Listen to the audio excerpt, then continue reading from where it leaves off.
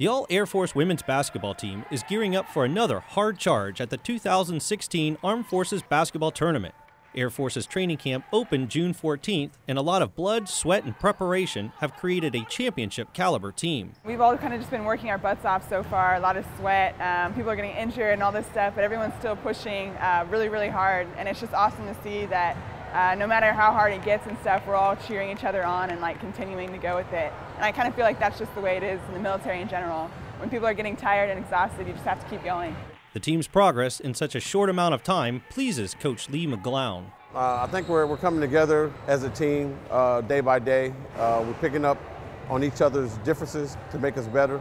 Our strength is really playing together and getting up and down the court and understanding our offense. All the action tips off July 1st at the Chaparral Fitness Center on Joint Base San Antonio-Lackland. Reporting for AFCAC, I'm Chris Pape.